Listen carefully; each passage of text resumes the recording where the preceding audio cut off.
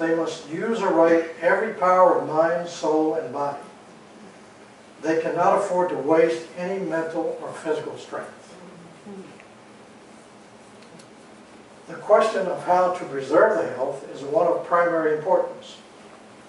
When we study this question in the fear of God, we shall learn that it is best. So how do we study it? In the fear of God. We shall learn that it is best for both our physical and our spiritual advancement to observe simplicity in diet. We don't need 9-course meals. Okay, we need simplicity in diet. Let us patiently study this question.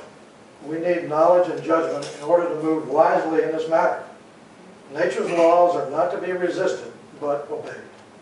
And you know, when we're violating these things, you know, our body knows it. And he says, just don't resist it, but obey nature. That's what he talks to you. And here's where it got me convicted, right here. Those who have, I am it, right here, starting me. It says, those who have received instruction regarding the evils of the use of flesh foods, tea and coffee, and rich and unhealthful food preparation. Now, I've heard everything that you can tell me about all those things. Okay? I've heard it for 22 years. So I've had the instruction. And who are determined to make a covenant with God by sacrifice. But I'm also determined to make a covenant with God. Maybe I wasn't willing to do that sacrificing part. But now I am. And it says, who will not continue to indulge their appetite for food that they know to be unhealthy. So if we're going to make that covenant with God, we've got to get rid of that stuff. And, you know, I, this week, have made a covenant with God to get rid of that stuff. And by His grace, I will. God's grace. God demands that the appetites be cleansed. We have perverted appetites. You know, we love the things that are bad for us. And I don't think God made us that way.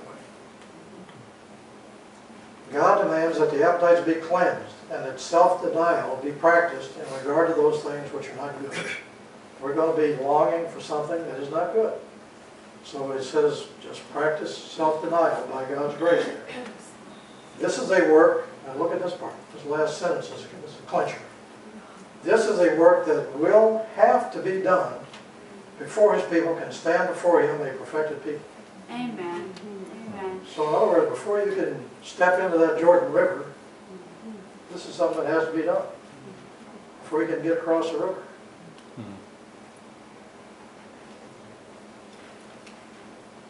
So, how many will join me with that one there? That we'll make a covenant with God by sacrifice and not continue to indulge appetite for food that they know to be unhealthy. Amen. So, our closing hymn is 608. 608.